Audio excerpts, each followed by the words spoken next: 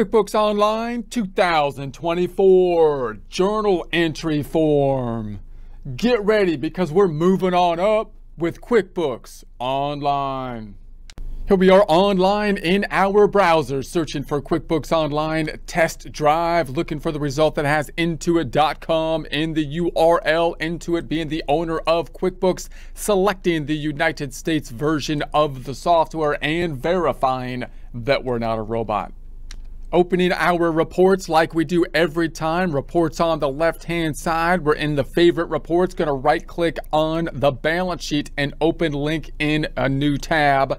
Right-click on the profit and loss. Open link in the new tab. Scrolling up to the middle tab up top that has been opened. Closing the hamburger. There's our balance sheet. Tabbing to the right. Closing the hamburger, there's our profit and loss, otherwise known as the income statement. Go into the first tab. That's the setup process we do every time. Data input in the first tab, looking at the result of that data input to the tabs to the right.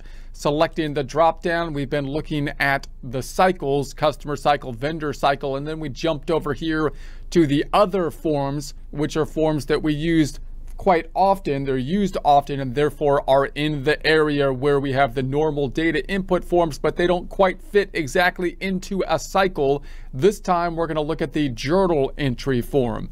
Note that we want to keep separate in our mind the concept of recording a journal entry and entering a journal entry form. In other words, most of the forms that we have looked at within the cycles, invoices, receive payment, expense, bill form, and so on, will record a journal entry in the sense that when we do the data input for these forms, they will have an impact on the financial statements and possibly related reports, balance sheet and the income statement, or profit and loss. At least two accounts will be affected. We can represent the impact on the financial statements with debit and credit format, or with just an increase or decrease kind of description of the accounts or the transaction or journal entry that will be happening when we enter these forms.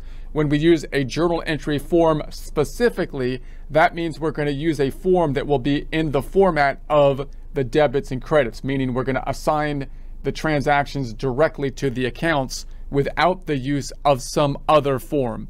If you have an accounting background from a school background or a textbook, then you've probably first learned transactions from a journal entry standpoint. You start to learn the debits and credits for each of the different types of transactions. And if you're then moving into a QuickBooks area, then you have to be careful not to use the journal entry form when it's not necessary, when there's another form that you could use. So remember, the general idea here would be that you want to use the forms in the cycles if there's a form to use, and then only when there's not a form to use or you have some special use like adjusting entries at the end of the period, do you enter the transaction simply with a journal entry.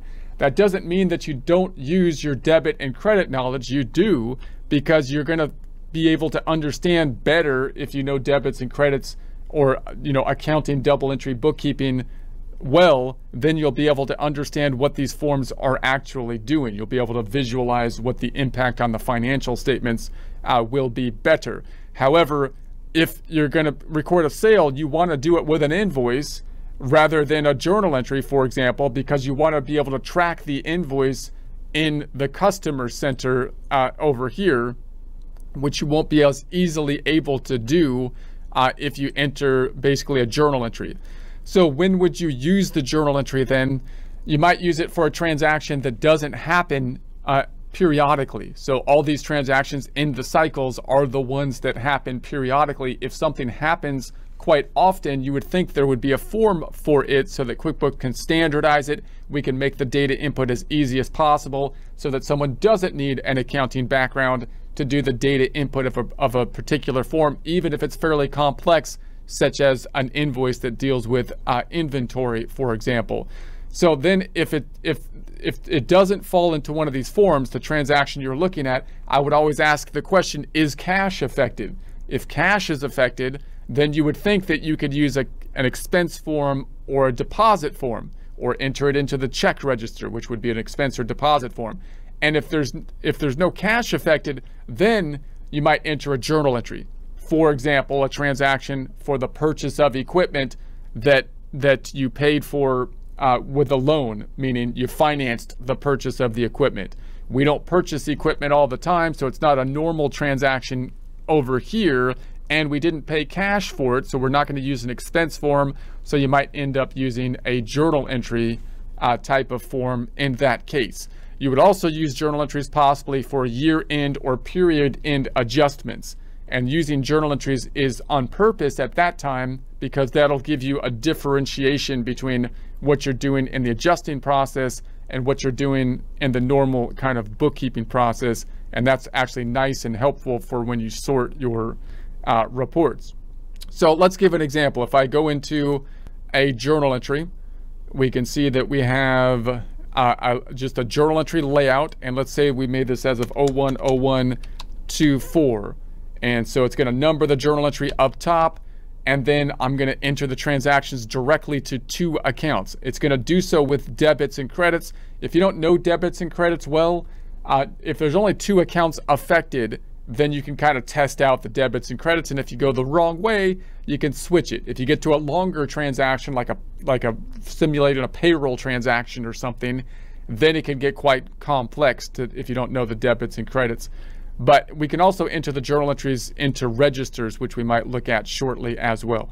So let's say that we were going to purchase equipment or something and we financed it. So we're going to say, let's say it was equipment that we're purchasing, and I'm just going to make a new account for it. Actually, let me say equipment, and I'm going to make a new account. I'll just make a new account because I'm going to say it's a fixed asset account. So I'm going to say it's a fixed asset account, and it's going to be